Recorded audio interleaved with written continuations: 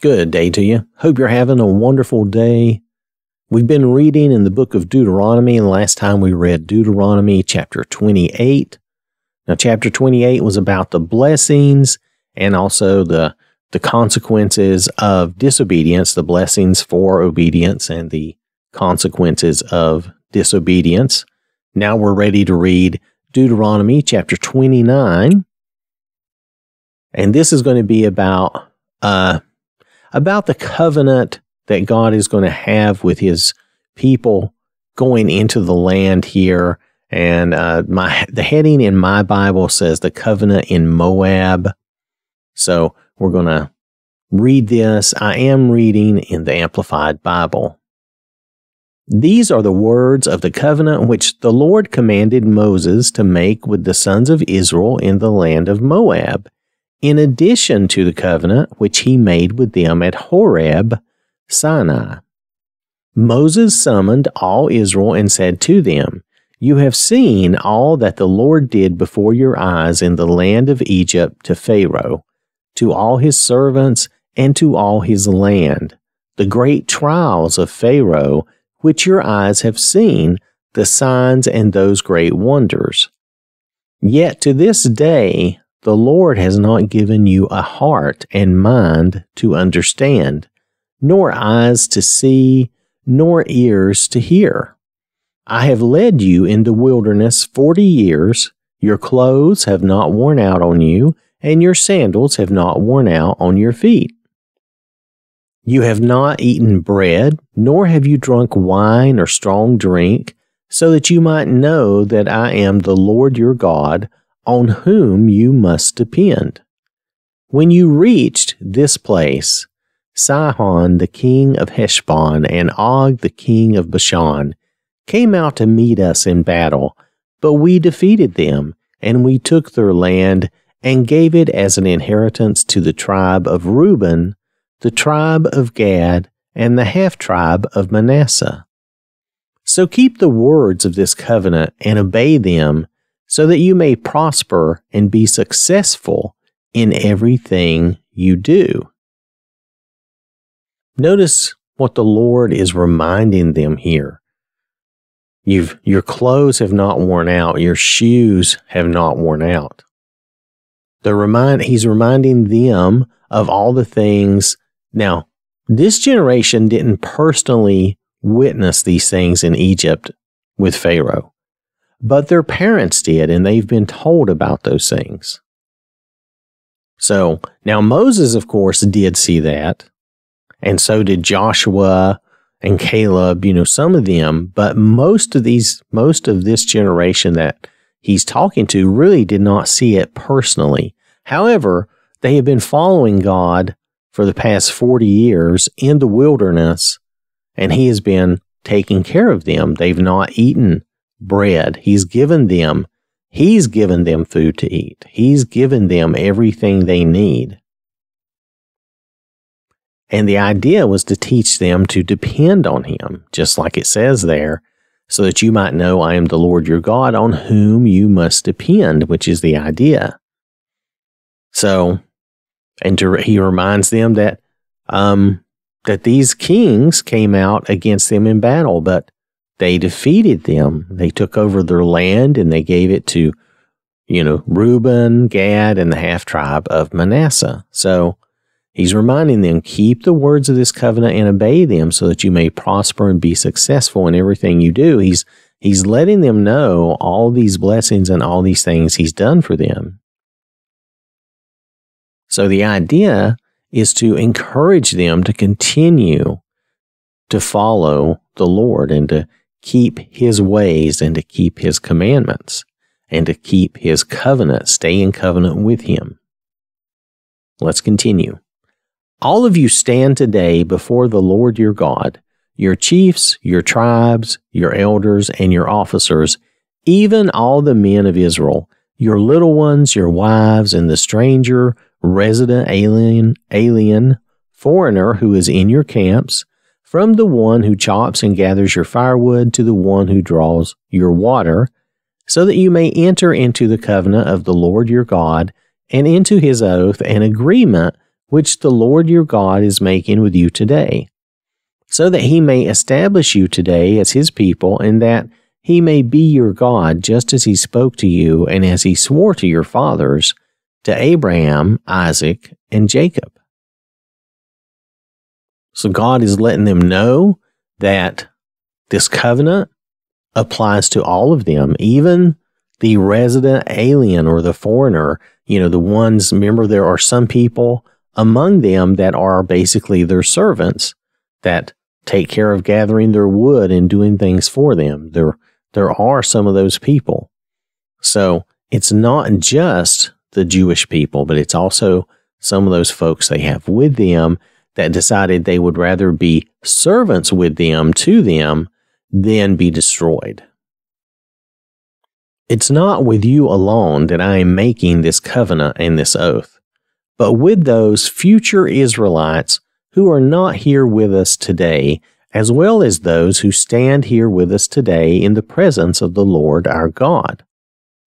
For you know how we lived in the land of Egypt and how we passed through the nations along the way, and you have seen their detestable acts and their repulsive idols of wood and stone, lifeless images of silver and gold, which they had with them, so that there will not be among you a man or woman or family or tribe whose heart turns away today from the Lord our God to go and serve the false gods of these nations, so that there will not be among you a root of idolatry bearing poisonous fruit and wormwood, bitterness.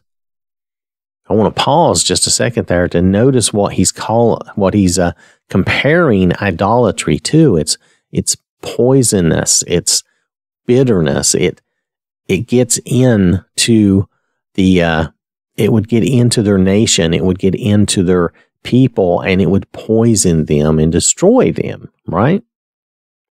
Because we're going to see over time, if you've read the Bible, or maybe if you've not, but we are going to see over time this will happen to them, or at least a lot of them. It will happen that when he, a renegade, hears the words of this oath, and he imagines himself as blessed, saying, I will have peace and safety, even though I walk within the stubbornness of my heart, rejecting God and his law, in order that the watered land dwindles away along with the dry, destroying everything.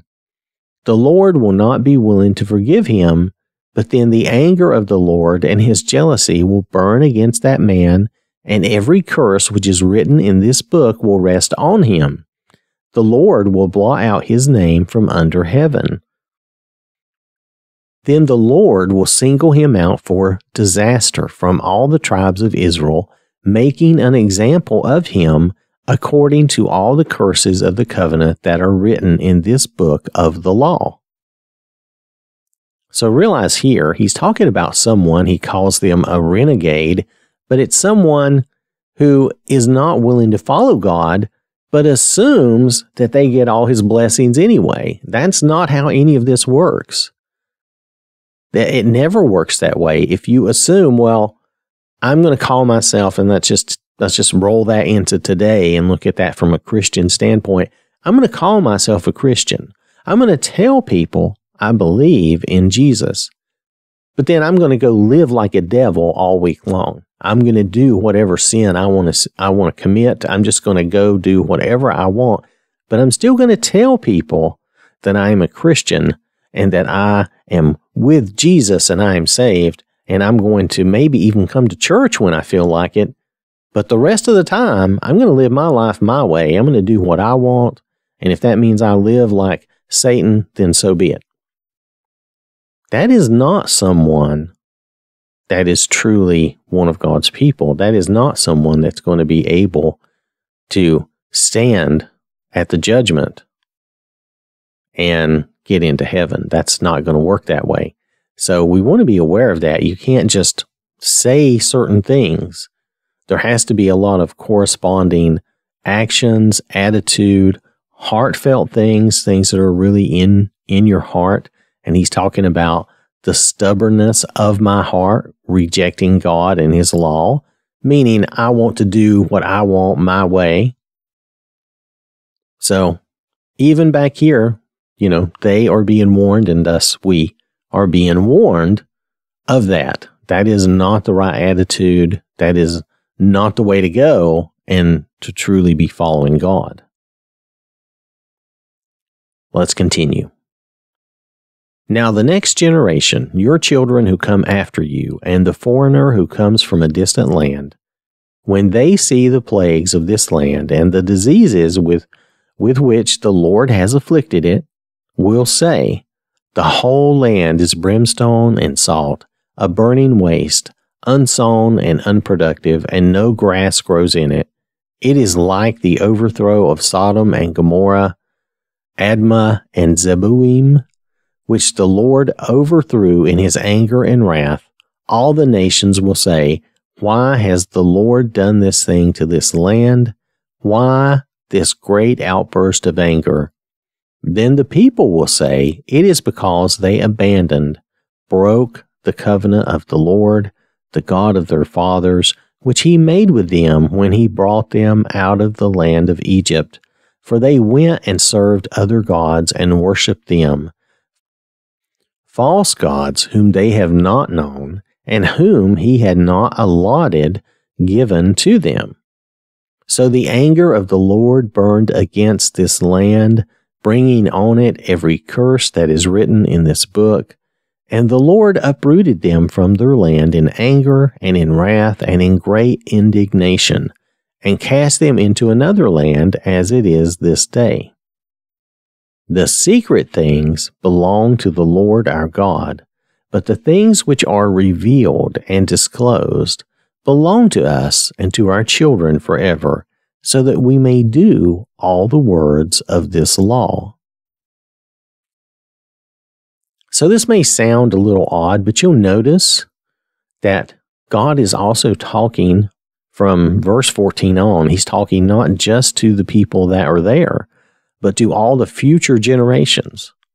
Now, in a spiritual way, Christians are part of those generations, because as Paul mentions in Romans, we are grafted into Israel. We are Abraham's seed, as I think is mentioned in several places. I was thinking, well, anyway, doesn't really matter what I was thinking. The fact is, we are grafted in, and we are a part of Abraham's seed. Spiritually speaking, we are descended from Abraham.